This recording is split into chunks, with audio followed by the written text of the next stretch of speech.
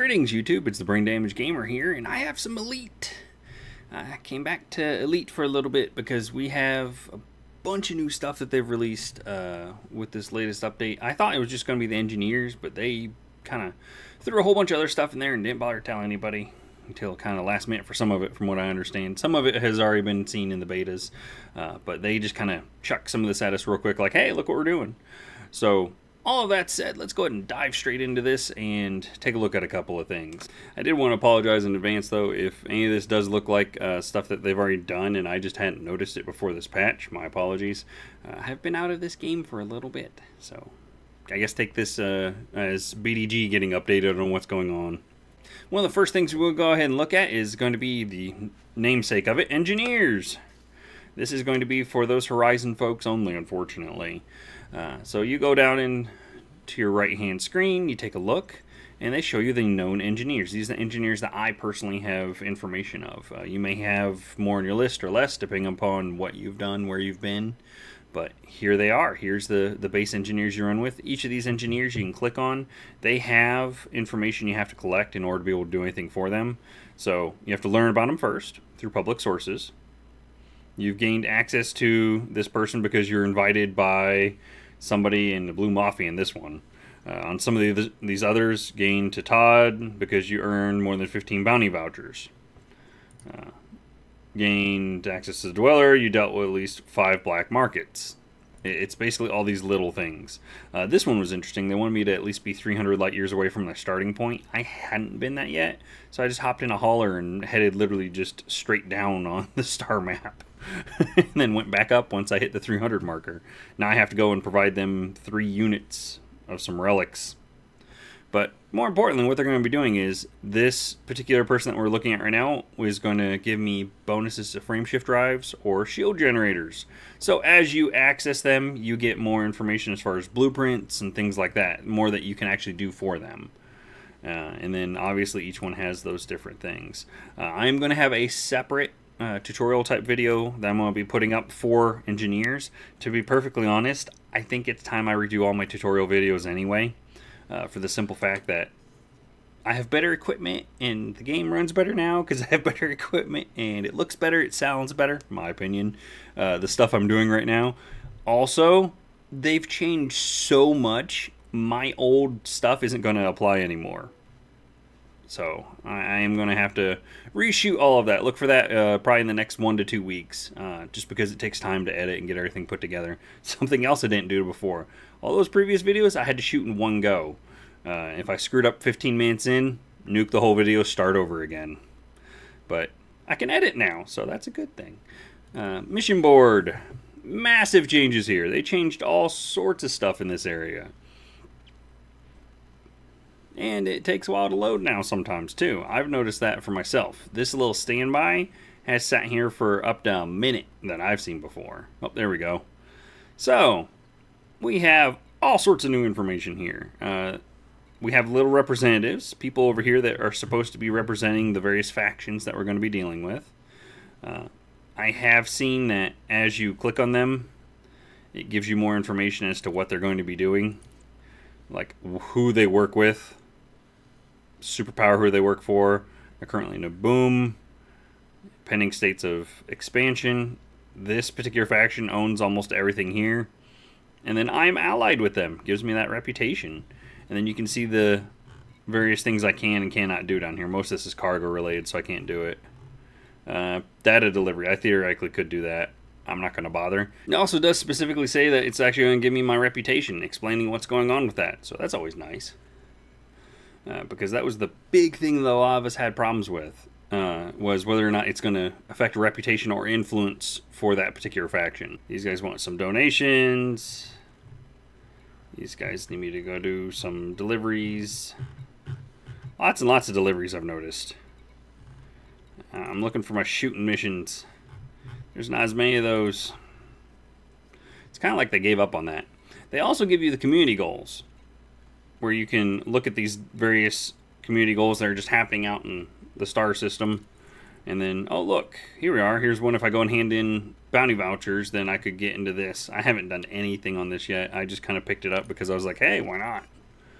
But that's nice to be able to find all of that in one little spot, as opposed to having to go dig around and figure out what's going on where. Contacts is all the same. So another screen that received a bunch of updates. This is one of the ones I'm going to have to redo for my tutorial stuff. It's outfitting. It's completely different. Hard points, it actually shows you the max that you could have, the little pips down here. It's all the same information as far as what it is you're buying. They've updated weapons though, so there's bigger versions of various weapons now. For example, let's see. Well, we always had level 4 plasma. Here we are, level 4 beam lasers. Holy crap. Yeah, see? Look at that. All this wonderful information. Again, I'm going to do a proper tutorial on this later, but they've put it all right here. Doing comparisons to what you currently have, what it's going to do, all that fun stuff. But I imagine a level 4 beam laser's no freaking joke to get hit with. I'm going to have to test that out later, even though it sucks up some juice. Holy crap, does it suck up some juice. But yes, massive changes on how this is configured. And then you have utility mounts, which is your chaff flares, all that fun stuff.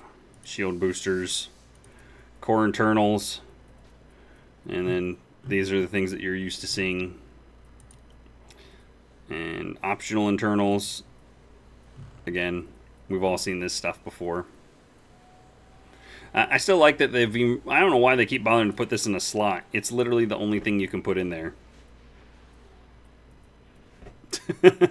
I think they should just kind of integrate it in, but maybe it's because that's how they differentiate between the different versions of the game. I don't know.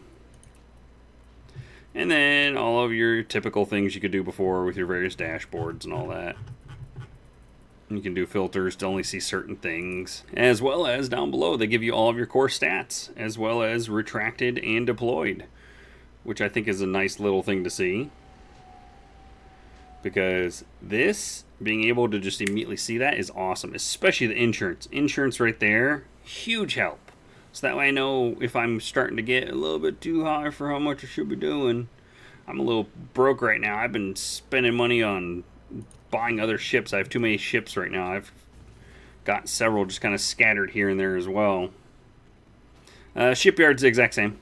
They haven't changed any of that. Yeah, see, I've got ships all over the place. 3 of them here. Commodities market, not really a big trader, but hey, it's all here. Indicating supply and demand. They put little markers on them as well to indicate those numbers a little bit more efficiently. So you at a glance can kind of tell what's going on. Oh yeah, I've got a whole bunch of cartographic mapping I need to dump off. Forgot about that. Incoming message. Oh. Apparently that promoted me. While I was out in that hauler getting from point A to point B, I was like, yeah, why not? While I'm out, I'll go ahead and just collect a bunch of stuff. I'm already here, I'll scan. Why not? Alright, folks. Well, let's go ahead and we're going to take it out for a second. I can show you some of the other stuff that's going to be floating out in space now. Let's take a look and see what's in here with the weapons fire. Alrighty. Straight out the gate, getting somebody shooting at me. These Imperial Eagles can be a little rough till you get the good angle on them. Like so. Are you the cops, or are you just kind of interested parties? Interested parties. Scan detected. Yeah, y'all can scan to your heart's content. I'm not doing anything wrong. Oh, that's kind of cool. He thought I had a bounty on him, and he was specifically looking for a bounty. I can appreciate that. Ah, I'm facing the wrong way. On other ships, that's not as big of a deal. But on the Fer-de-Lance, you have a giant nose. First off, the pad's different. It looks different. See that? That's unusual, because they haven't ever done anything really. And look, it's not the same little buildings in front of where I'm going to be landing. So also odd. go and take a look inside the hangar. Now wait a minute. That doesn't look the same as what I'm used to seeing. Nor does this. Stone walls. It's the little touches that they add that make these games so much better. I'm going to turn off my external lights. It's the little things. Even the lighting's slightly different. That there's not the constant layer of steam coming off of everything down here. So it's little touches like that that I've appreciated with the changes. The services are all still the same though. And restock of 3K, repair, refuel. And let's see what happened with my contacts. How much did I make? 118. Not bad for just popping a couple of random targets because I was bored. I haven't seen as many high value targets. I don't know if that's on purpose or if that's just something I've just happened to not notice. The mission board is the same. It's the same types of contacts. The missions may be different, as you can see here. Lots of data delivery is what they're trying to give me. It is interesting, though, to see the little faces now. Not complaining. Adds a little bit to it. I imagine a year or so from now, we'll be looking back at this and be like, they just had pictures back then. I bet they're going to put animated models at some point in time. Who knows? It's a quick overview. It's a little snapshot of some of the things I've noticed already as far as the patch. I went and looked up. There's a ton of notes in there, as well as a lot of things they've added. I am going to be throwing a link for that down below, so feel free to go ahead and click on that so you can actually see the direct patch notes if you want. I would take an hour to read off everything and explain everything for all the things that they've added to this with these updates. There are sections of this that are for just the regular players as well as the people who have the Horizon expansion, so I do encourage you to go take a look and see which notes do apply to you and which ones don't. If you have any comments or suggestions, feel free to leave those down below. I always do try to read through those whenever I get the opportunity. I would like to have more information as far as what people are interested in with this game or what they're interested in as far as information for tutorials or things like that. So feel free to drop that down below and I'll try to get back with everybody as quick as I can. As always, I am the Brain Damage Gamer, and game on.